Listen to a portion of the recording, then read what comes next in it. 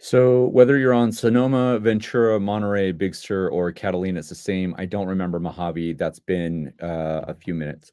So what you'll do is obviously you'll be on your desktop. You're going to have a bunch of folders, but I have a different window here just to clear it up so we can go through. And I'm going to minimize myself and make the screen a little bit bigger.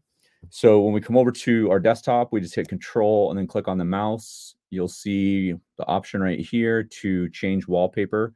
You click on change wallpaper, you're going to have a bunch of different options as far as this process goes. So let me just slide this over to the middle so you can see it. So it tells you what version you have right now as your desktop. You can actually have that be your screensaver. You can show it on all of the spaces. So if you're using a second monitor like I am right now, that'll be the screensaver on the second monitor or a third monitor, however you want to do it. You can customize with your own photos. So when you click on add photo, you can go from photos, which will then connect to all of the photos that you have on your Mac or your MacBook Pro or whatever version you have. But you can also choose one.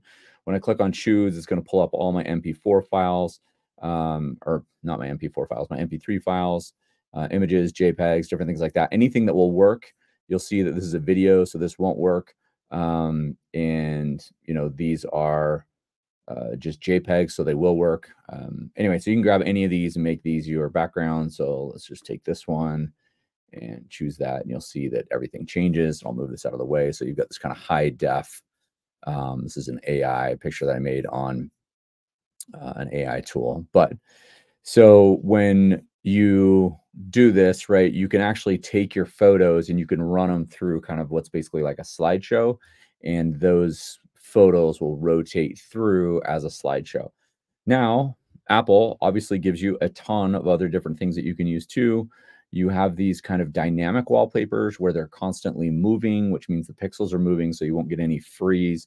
I haven't heard of anybody getting a frozen monitor in probably 5+ years. The way that they make them now, they just don't freeze. That's when you leave them open for 24 hours or whatever, you'll get images frozen on your screen. So when you go to these, you just click on them.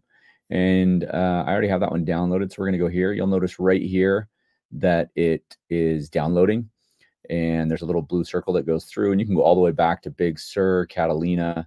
And what you'll see is this is basically loading right here and up here. And the minute that you choose that, it basically becomes your background. Now, some other cool things that Apple has done is it pulls basically information from a lot of different places. So like I live in Utah. I think most of you know that by now. So I could do Utah evening and it's a landscape. And so it'll just kind of go through these slides. You could do cityscape. You have underwater options. You have earth options. And then what you can actually do, if I slide over just on earth and some of these other ones, those of you that have Apple TVs, you should recognize some of these. These are satellites going around Earth. Let me see if I can find one that I was trying to explain. We'll go to Southern California. I think it's this one. Just gonna wait for it to download. Oh, there they are right here. The shuffle aerials.